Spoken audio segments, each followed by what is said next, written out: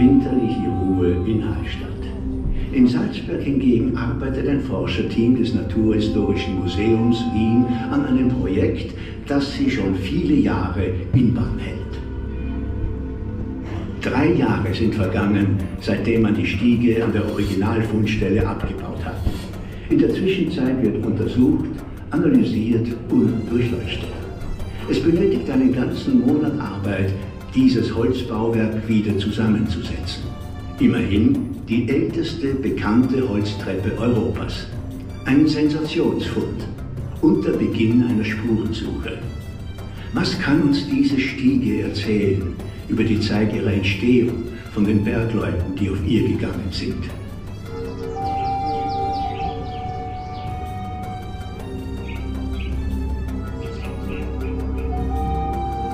Seit über 7000 Jahren suchen Menschen den Hallstätter Salzberg regelmäßig auf, denn hier ruht unter der Erde ein reiches Salzlager. Vor 4000 Jahren verändert ein neuer Werkstoff die Gesellschaft. Die Metalllegierung aus Kupfer und Zinn, Bronze genannt.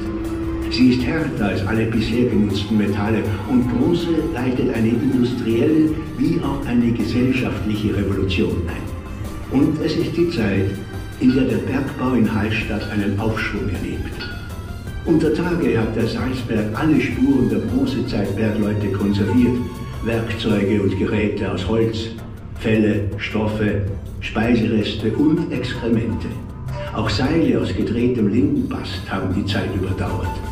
Heidengebirge wird das Gemisch aus abgebrannten Leuchtspänen, weggeworfenen Arbeitsmaterialien und taubem Gestein genannt. Im Tiefspeicher des Naturhistorischen Museums betrachtet Hans Reschreiter den bronzezeitlichen Tragsack. 5 Stück davon sind bisher gefunden. Es ist bemerkenswert, dass es kein Holzobjekt aus dem bronzezeitlichen Bergwerk nach dem 11. Jahrhundert vor unserer Zeitrechnung gibt. Das mögliche Szenario: ausgelöst durch starken Niederschlag, muss es zu einer gewaltigen Rutschung gekommen sein. Das Bergwerk wird von Erd- und Gesteinsmassen verschüttet.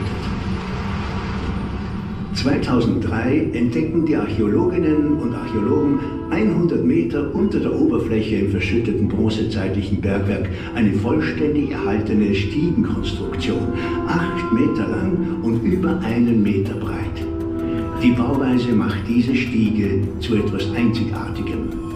Aber nicht nur die Konstruktion ist einmalig, auch die Spuren, die wir auf der Stiege entdeckt haben. Die feinen Dreckschichten auf den Auftritten geben uns Auskunft, wann die Stiege benutzt wurde, wer drüber gegangen ist und wie sie genau verwendet wurde. Aufgrund des hohen Bergdrucks an der Fundstelle wird der Entschluss gefasst, die Stiege abzubauen, sie gründlich zu untersuchen und danach in einer eigens errichteten Kammer im Bereich des Schaubergwerkes wieder aufzubauen. Wien, das Naturhistorische Museum. Eines der bedeutendsten naturwissenschaftlichen Museen der Welt, aber auch ein Forschungszentrum auf den Gebieten der Erdbio- und Humanwissenschaften. Hierher wird die Stiege gebracht und von einer Mitarbeiterin des Ludwig-Boltzmann-Institutes dreidimensional gescannt, Teil für Teil. In Verbindung mit einem Laserscan des Stiegenbettes an der Fundstelle existiert nun ein räumliches Modell der Bronzezeitstiege.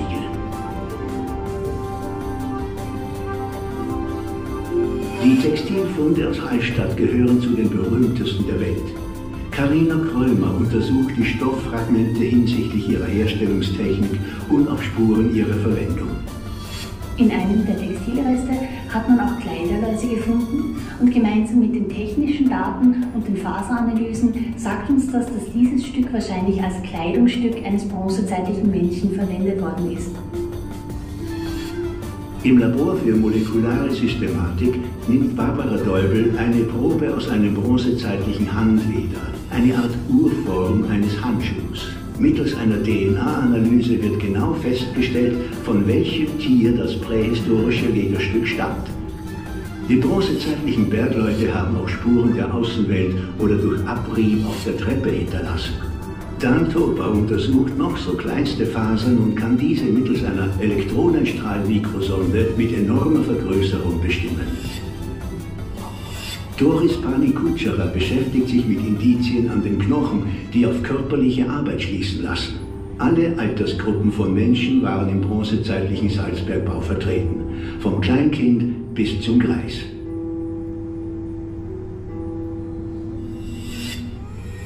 Tulln, Universität für Bodenkultur. Die Dendrochronologie ist die Altersbestimmung von Holz aufgrund der Jahresringbreiten. Michael Grabner und sein Team bestimmen das genaue Felldatum der Stiegenhölzer. Also die Stiege wurde aus Fichten- und Tannenholz gebaut. Ein Teil der Stiege wurde 1108 vor unserer Zeit gebaut. Während in Hallstatt an der neuen Kammer für die Bronzezeitstiege gesprengt und gehämmert wird, fließen die Erkenntnisse der Wissenschaftlerinnen des Naturhistorischen Museums in ein sogenanntes Lebensbild ein. Eine gemalte Momentaufnahme in einem bronzezeitlichen Bergwerk.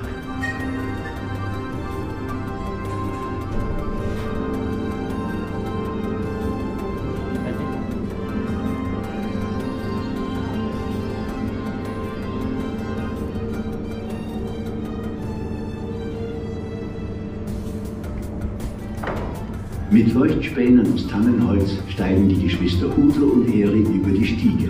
Ihre Namen sind fiktiv. Der 9-jährige Udo hat heute seinen großen Tag. Er wird zum Bergmann. Fictitious brother and sister Udlo and Eri used torches made of wooden fir chips to climb up the stairway. 9-year-old Udlo has his big day today. He becomes a miner. Die Bekleidung der beiden ist aus Flachs, Hanf und Wolle, die Schuhe aus Leder. Their clothes are made of flax, hemp and wool. Their shoes of leather. Mit Picken bauen die Bergleute Salz ab. Sie schlagen mit ihren Werkzeugen Knieholzschäftungen mit Bronzespitzen, parallele Rillen und gewinnen kleinstückeliges Salz. Miners use their picks to extract salt at the rock face. With their simple tools, special shafts with a bronze lace, they beat parallel grooves to extract salt. Die kleineren Kinder arbeiten als Leuchtspanhalter und Salzklauber. Eri leert ihren Fülltrog in einen Tragsack. Dieser kann bis zu 30 Kilogramm schwer sein. Smaller children work as torch holders and salt pickers.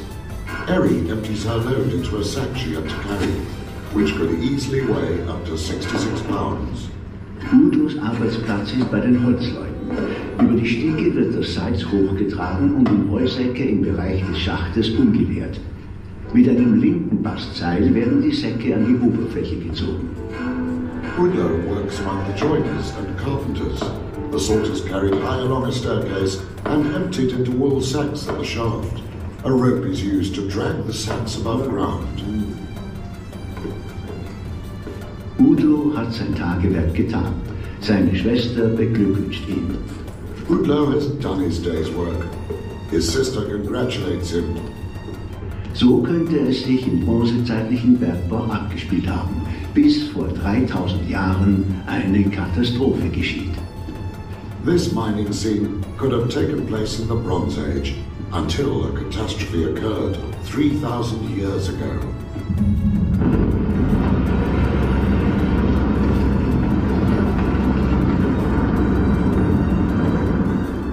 Heute ist die originale Stiege aus der Bronzezeit wieder freigelegt und erzählt uns eine Geschichte der frühen Industrialisierung Europas.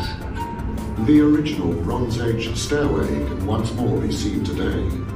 It tells us about this early stage of Europe's industrialization.